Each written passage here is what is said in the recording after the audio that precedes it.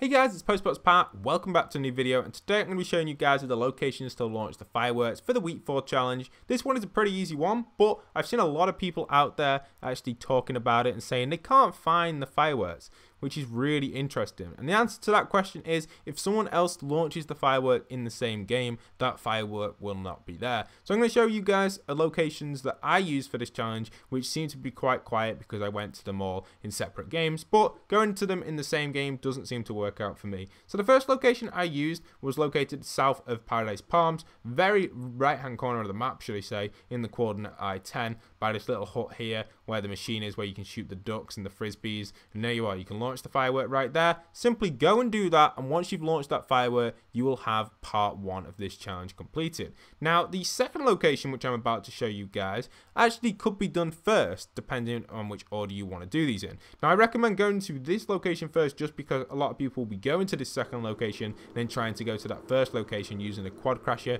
trying to do 2 in 1 game, which I personally tried, but it just didn't work because someone was already there launching it. So I'd recommend just doing these in separate games, unless you wait a few days or so, maybe wait like 2 days to do the challenge, or you're doing the challenge in 3, 4, 5 days, or even in the future sometime, maybe like week 6 or something, maybe you're just like checking this video out then. Obviously you want to do these challenges as soon as possible. A lot of people do, to get the battle pass up, but if you don't, it'll probably work out better to do them all in the same game. So simply landing by this location I'm landing right now, by the farmhouse, in between this zip line start point and this kind of like camper truck, you'll find the location of the next firework. Simply launch that firework from there and you will be set to go, guys. Once you launch that firework, and there you are, you'll have the second one. What's awesome about this spot is you can actually grab the quad crasher to head over to the previous spot which I just showed you, but like I was explaining, at the moment in time I'm recording this video, a lot of people are searching for these fireworks and there aren't that many of them on the map, so usually once one person has launched it, you can't actually launch it again. So be careful with that one, guys. But yeah, grab yourself a quad,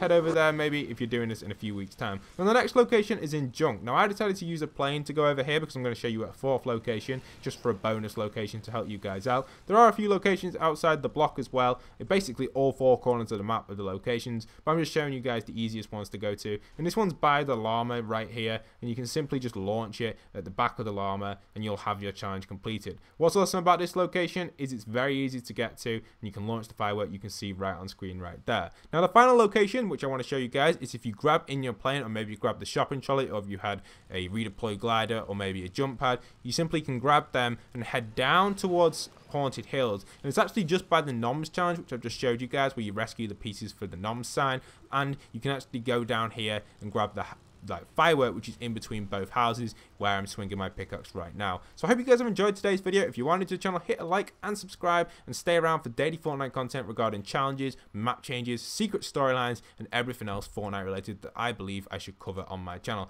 Hope you guys have enjoyed. Don't forget to leave a like, comment, subscribe like I just said. It would be awesome and would really help me out if you guys could go and do that. And once again, this is Postbox Pat signing out.